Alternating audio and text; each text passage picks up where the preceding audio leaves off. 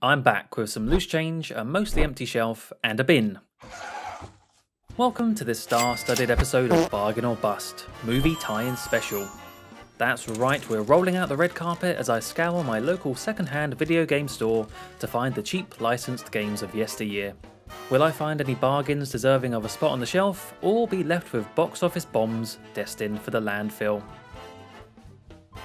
Licensed tie-in games have been a part of gaming history since its inception, a feature which has resulted in mixed results. Some licensed games nearly killed the industry completely, others would then pioneer new graphics and remain popular to this day. And the PlayStation 2 was certainly no stranger to them in the mid-2000s. Most blockbuster titles would inevitably be accompanied by a home console release, and given the PS2's hefty lifespan, its library is chock-a-block with games to choose from. Whether they're any good or not, on the other hand, remains to be seen. Licensed games were often synonymous with rushed development cycles and cash-grabbing motives, so much so that the genre has pretty much died out completely in today's video game climate. But that's not going to stop me, oh no. It's only fair I withhold judgment and play some for myself. I headed to my trusty CEX shop and marvelled at the vast shelves of grubby PS2 boxes. Soon enough I spotted 3 movie tie-in games, all costing no more than 50 pence each. Will any end up as Oscar-worthy, or instead be more suited to a golden raspberry? Let's find out. We're off to Paris to begin with for some historic decryption playing the Da Vinci Code. It was released in 2006 alongside Ron Howard's film adaptation of the book by Dan Brown. Now granted, I haven't read the book or seen the film, but the prospect of unearthing some treasures playing as one of America's national treasures was enough to convince me. Plus, if you weren't able to tell looking at my channel, I'm a bit of a point-and-click adventure game fan. Surely all those years of finding uses for rubber chickens with pulleys in the middle, or soggy tissues, have set me up to become the ultimate symbologist, destined to find the Holy Grail in record time. Paris by night, but not the way I'd imagined. Wait a minute, who's that? That's not Tom Hanks. That's not even Jim Hanks. Yeah, the sad news was, though it was released in tandem with the film, it's still just based on the book, which means no Tom, Audrey, Ian or Alfred from the silver screen. Instead, we're stuck with this lame version of Robert Langdon, who drones on and on alongside French police captain Bézu Fache, following the murder of the Louvre curator Jacques Saunière. And when I say on and on, I'm getting quite traumatising flashbacks to the previous episode of Bargain or Bust playing Primal. There, I was inundated with back-to-back cutscenes, the most amount of actual gameplay being to move from point A to point B. In the Da Vinci Code, it's back-to-back cutscenes interspersed with the odd CSI-style sweep of the dead body. Hold the phone, I can't handle the excitement. No, seriously, hold the phone. We also got to type in a 3-digit number and make a quick call. Exhilarating stuff.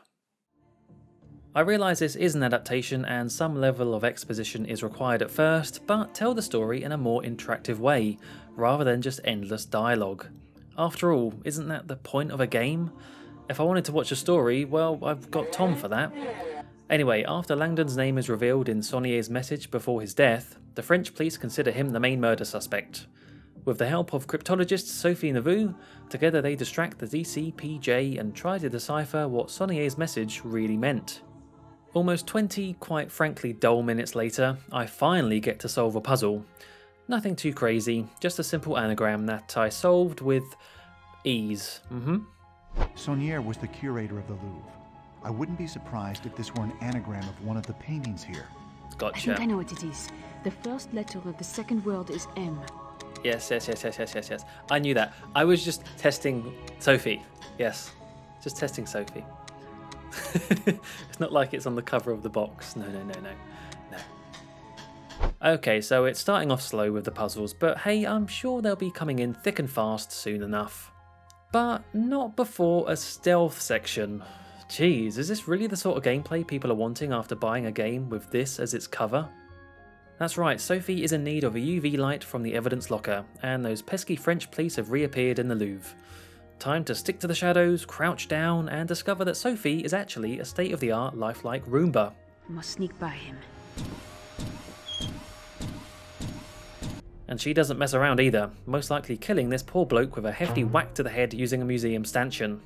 Considering how terrible these guards all were, they probably deserved it. Thankfully, the terrible stealth section didn't last long, and we were back to code cracking using the UV light on the Mona Lisa itself. I've never actually been to the Louvre, just outside it briefly, but I can only assume they've tried to be as accurate as possible with these environments. One thing I know is accurate is that whilst everyone clamours to get a crappy photo of the tiny Mona Lisa, there's a far more impressive painting on the opposite wall that you should look at instead. The Wedding Feast at Cana by Paolo Veronese is the biggest painting in the museum. The mammoth canvas is packed full of details as Jesus performs his first miracle turning water into wine, and it shouldn't be missed. But anyway, that's enough of Muckluck's top travel tips. Let's get back to the game.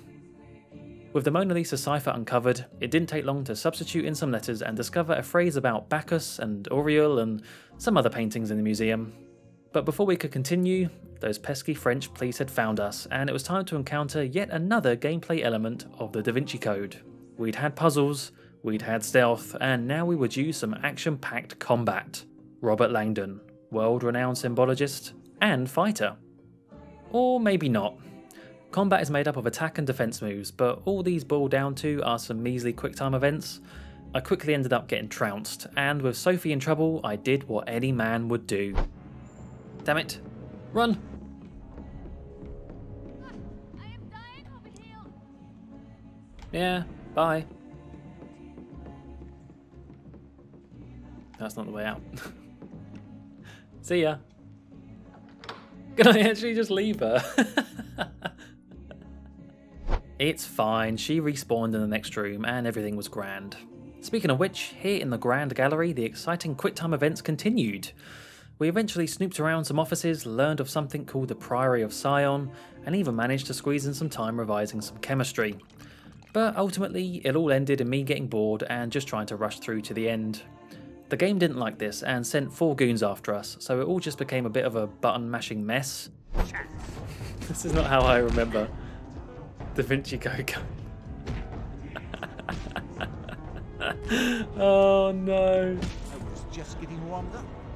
Oh no. It certainly wasn't a pretty sight, which can be said about the game overall.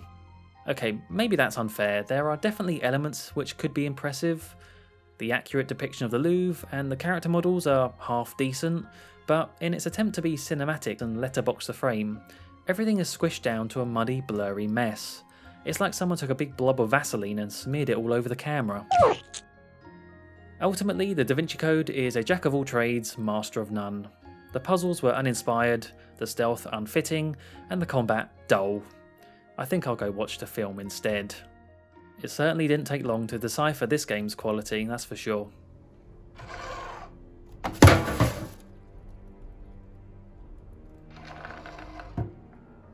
By the way, if you'd like to see the full recording of my time playing the Da Vinci Code, as well as all the games in this episode, head over to my second channel, More Muckluck, and while you're there, why not subscribe?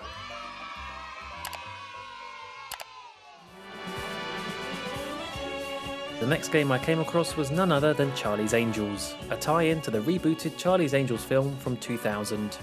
That of course was based on the original 1970s television series and earned sequels in 2003 and more recently in 2019.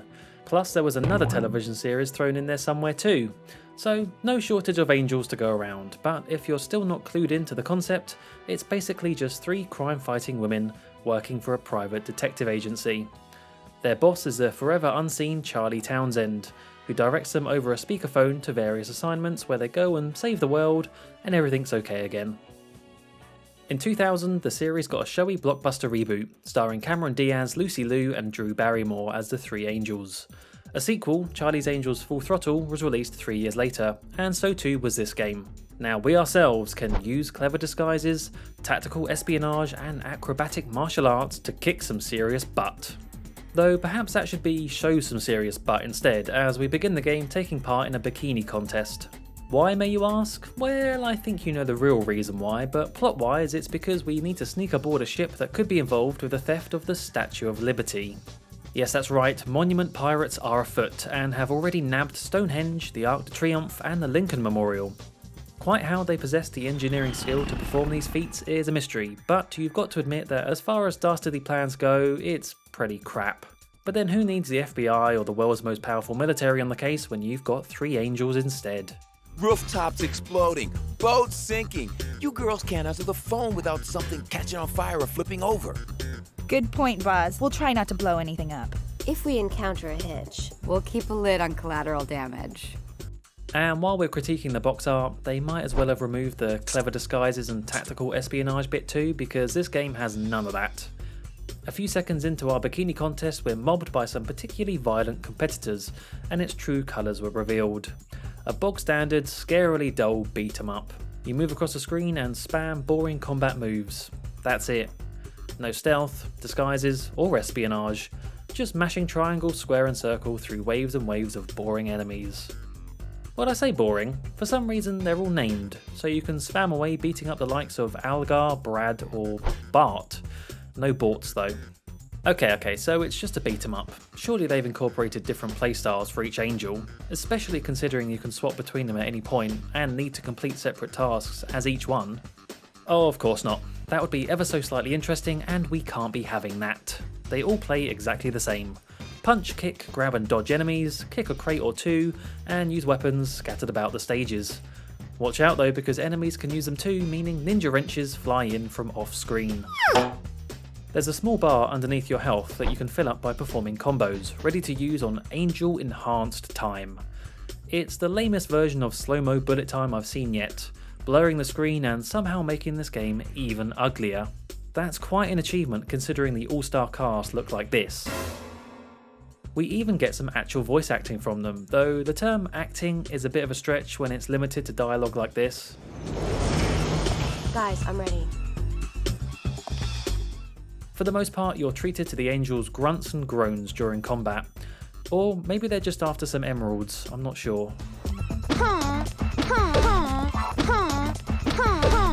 You know what, I've talked about this game enough. It's just plain bad.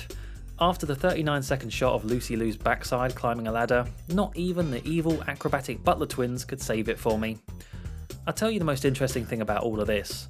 The voice of Robert Langdon in the Da Vinci Code game also voiced Charlie in the 2019 film. Yeah, that's kinda neat. But the game itself, definitely bin worthy. Good night, angels.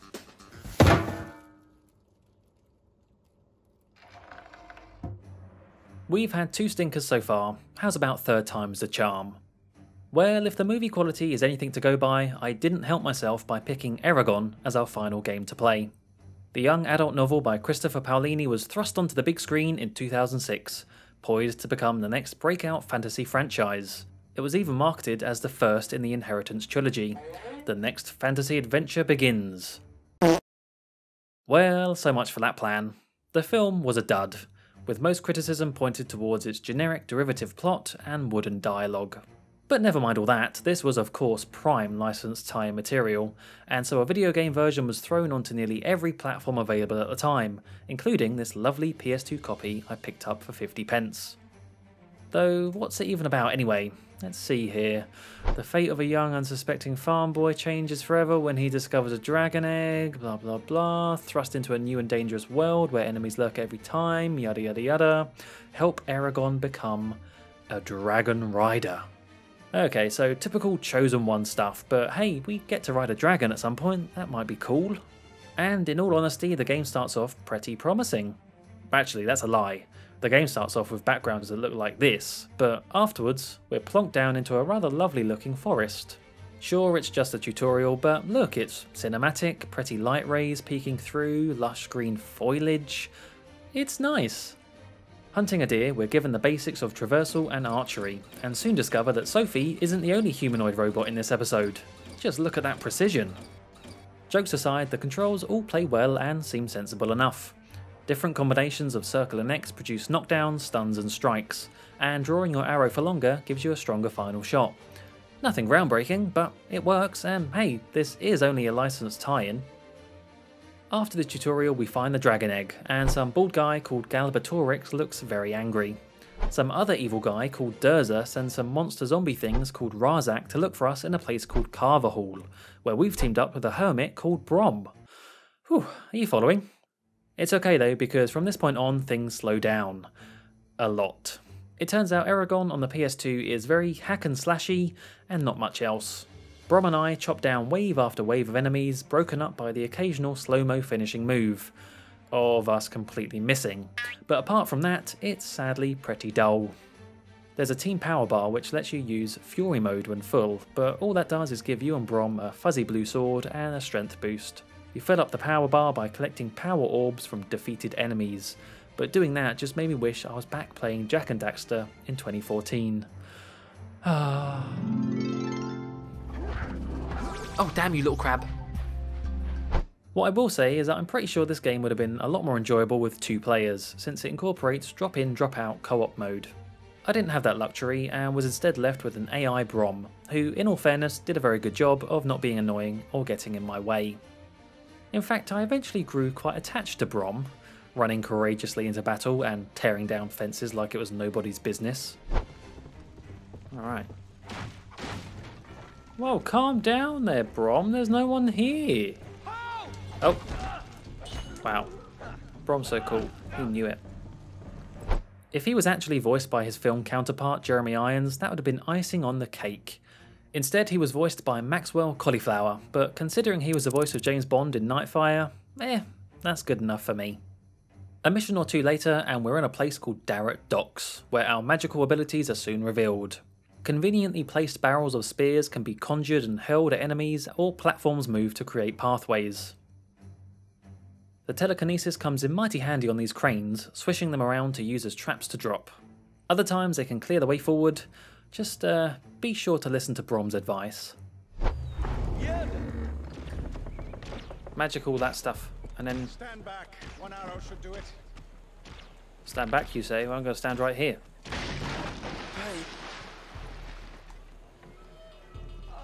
Uh-oh, that actually did kill me. The heroes have failed. Although the Darrett Docks level was about as colourful as a £15 Iceland's party platter, I liked it. The backgrounds were detailed and the camera angles kept things visually engaging. It's just a pity that the gameplay itself got so repetitive and dull by the end of it.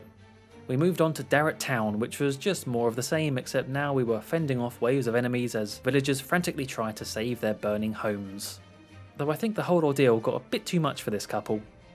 After unlocking the town gate, I was keen to get onto one of the dragon riding levels the back of the box had teased.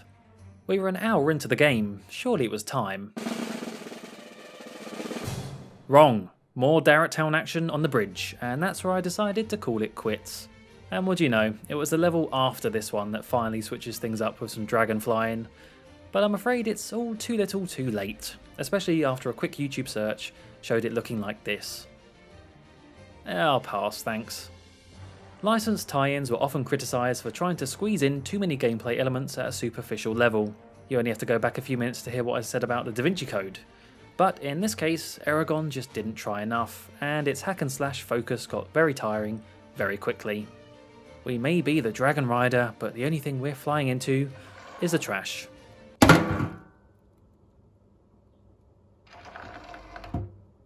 And that's going to do it for this star-studded episode of Bargain or Bust. A triple whammy of binned games. Oh dear. Not a good look for licensed games, but then maybe I was just too optimistic. And hey, we know that there are definitely some good tie-in games. Today just wasn't our day. Either way, thanks for sticking around until the end of the video. If you enjoyed it, please do leave a like, and if you're not already, consider subscribing so you don't miss any in the future. If you want to watch me live, I stream regularly over at twitch.tv/Muckluck, and if you want to chat, come and join my Discord at Club Muckluck. See you next time, folks.